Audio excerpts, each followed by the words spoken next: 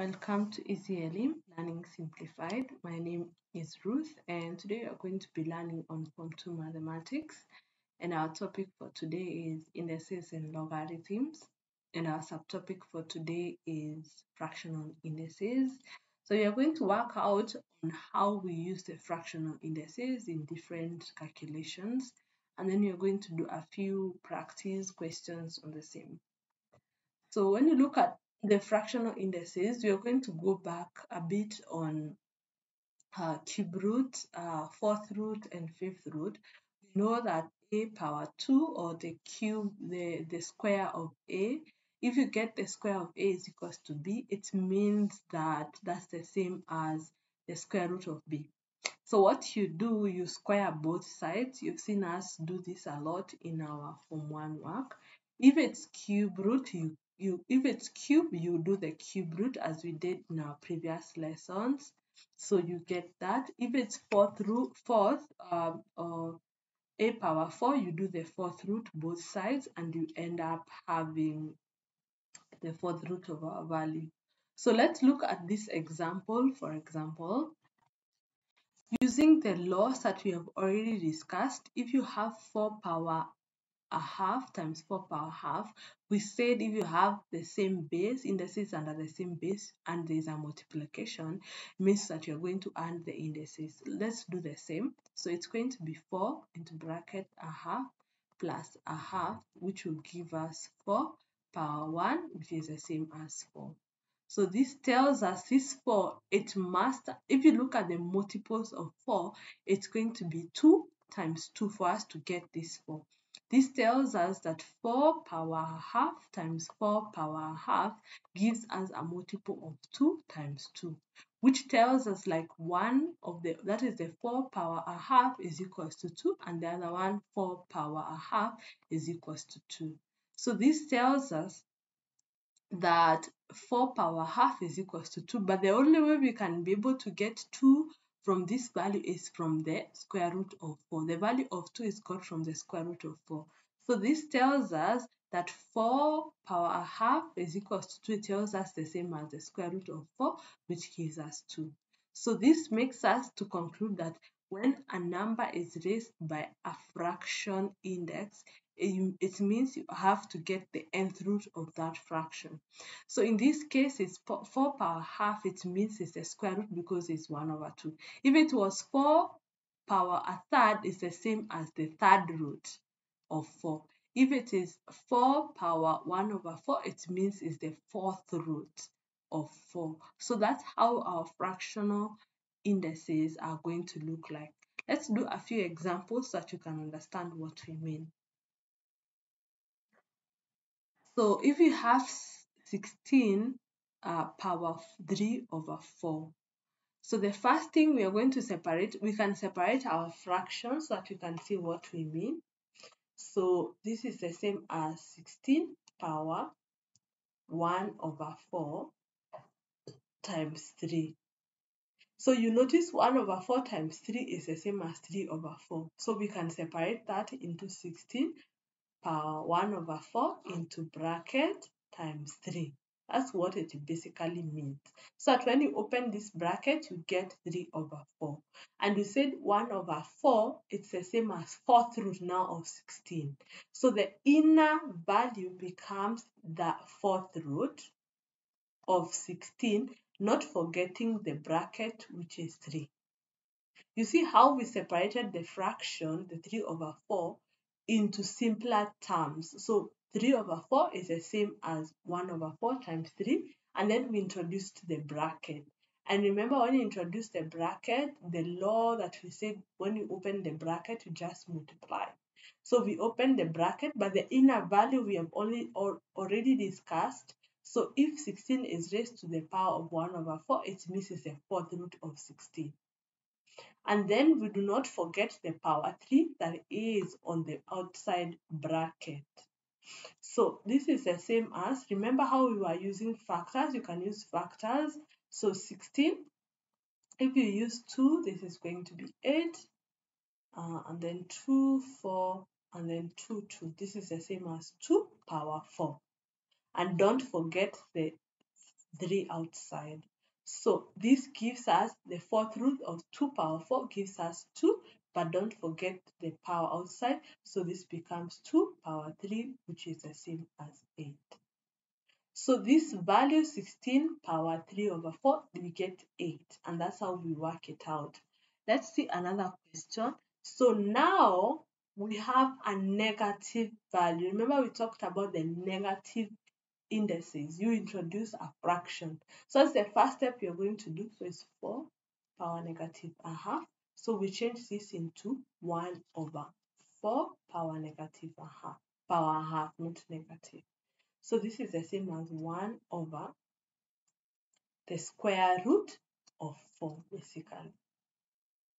So this is the same as 1 over the square root of 4 is 2, gives us a half. You can write this in another way as 2 power negative 1 is still the same. Right, let's do another question. So we have this value. See, this is a bit bigger. So we are going to tackle one at a time. So we start with 513 power 2 over 3. So 512 over 2 power. So you separate the fractions so that you can work it out slowly. This is the same as 512 a third times 2. Remember what we did? This is the same as 512 a power a third into bracket power 2. So we work this out. This is the same as third root. So the third root of 512 and then into bracket 2. So when you look at the third root of 512, that is the same as 8 times 8 times 8. So it's the third root of 8 power 3 into bracket squared. So 8 power 3, the third root of 8 power 3 is 8. So it becomes 8 into bracket squared, which gives us 8 squared for the 513. And then we go to 8 power a third. So 8 power a third means it's the third root of 8, as we've said. So remember 8 is the same as 2 times 2 times 2, which is the third root of 2 power 3, which is the same as 2. So remember how we are solving one value at a time. So it's when we look at the values we have so far now, it's 8 power 2 times 2 power 1 divided by 2 power 6. So we can put them under the same base of this 8. So 8 is the same as 2 power 3. So this becomes 2 power 3 into bracket 2 times 2 power 1 divided by 2 power 6. So this becomes 2 power 6 times 2 power 1 divided by 2 power 6. So this is 2, 6 plus 1 minus 6. So 6 plus 1 is 7. 7 minus 6 is 1. So we get our answer as 2 power 1, which is the same as 2. Alright, let's do another one. So we have this value. So it integrates all the values we have discussed so far, the fraction, the laws of multiplication and division. So we do it one at a time. So we start with the first value, that is 9a squared into bracket a third over 64. We work this out first. So 9a squared times a third, this is the same as, when you square 9, you get 81 a power a squared. No, the square is not for 9, so let's correct that. So it's 9a squared to bracket a third over 6 power 4. Yes, like that. So we know that a third means cube root. So this tells us we are going to get the cube root of 9a squared. So if we separate this, we get the cube root of 9, let's separate that, times the cube root of a squared. So the cube root of 9, remember 9 is the same as 3 times 3. And this means our value is going to be a decimal value, and you do not want that. So it means when we get the third root of 9, we're going to get a decimal. So we're just going back to work it out as it is. So 9a squared becomes 3 power 2 a power 2. Then into bracket a third. So we open the bracket to give us 3 power 2 over 3 a power 2 over 3, which is the same as 3a to bracket 2 over 3. And then we go to the next again, 4b squared into bracket a third. This is the same as 2 power 2 b power 2 into bracket a third. If you separate them, it becomes 2 over 3 and b 2 over 3, which is the same as 2b into bracket 2 over 3. So what we have now, if we use those values, it becomes 3a into bracket 2 over 3 power 2 over 3 times 2b into bracket 2 over 3 all over 6a times 5b. So that is what we have so far. So we can put the like terms together. So when we write this value in whole, it means it's 3a power 2 over 3 times 2b power 2 over 3 divide bracket 6a times 5b. That's how it is. So we can choose to work it out one at a time, or we take the values that are similar, or the a's and the b's with the same base. So you can use the numerator and denominator in this fraction, or you can make it this way to make your work easier. So if you pick the a's, for example, we have the 3a power 2 over 3 divided by 6a.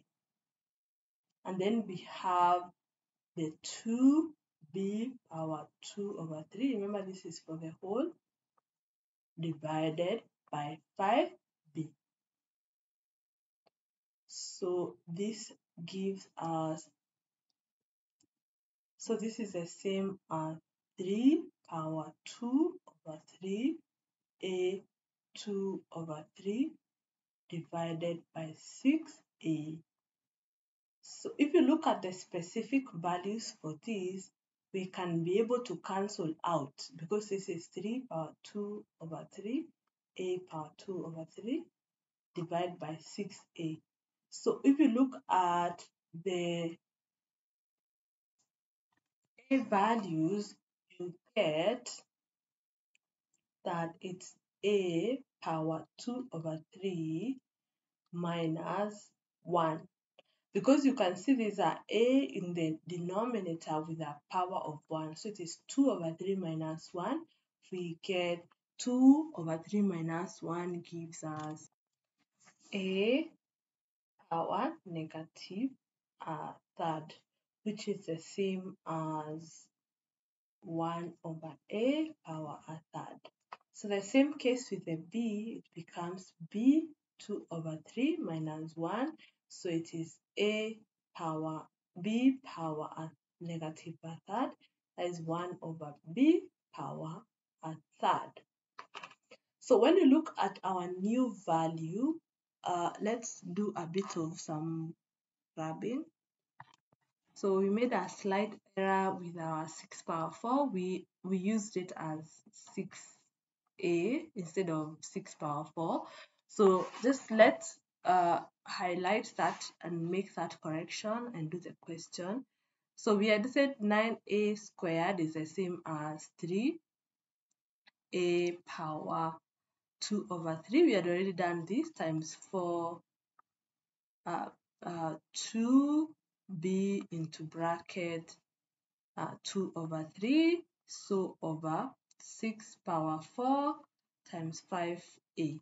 So when we fix the 6 power 4, so when you look at 6, it's the same as 2 times 3, so it is power 4 power 4. This is the same as 2 power 4 times 3 power 4. So let's do that again. So it is 3.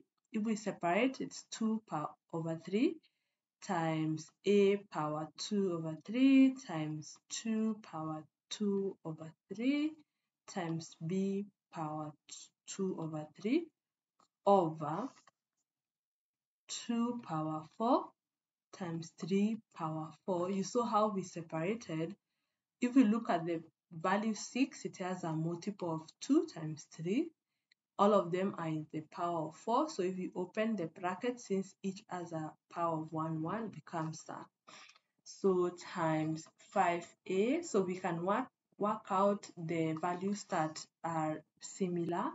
So we can put them together. So 3 power 2 over 3 over 3 power 4 times 2 power 2 over 3 over 2 power 4 times a power 2 over 3 over a times b power 2 over 3 over 5, like that.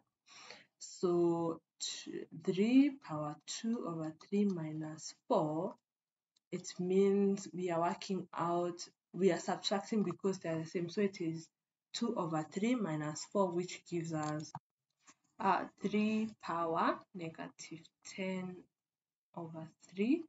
And then also for the 2, it's 2 power 3 minus 4, which gives us 2 power negative 10 over 3 as well. So we have 3 power negative 10 over 3 times 2 power negative 10 over 3 times, if you do the 2 over 3 minus 1, you get a power negative 1 over 3 times b power 2 over 3 over 5. So this is what we have. This is the same as 1 over 3 power 10 over 3 times 1 over 2 negative 10 over 3 times 1 over a third times b power 2 over 3 over 5.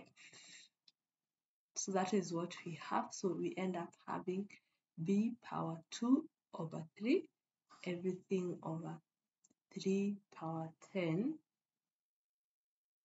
over 3 times 2 power 10 over 3 times a power third times 5 power 1. So this is our value.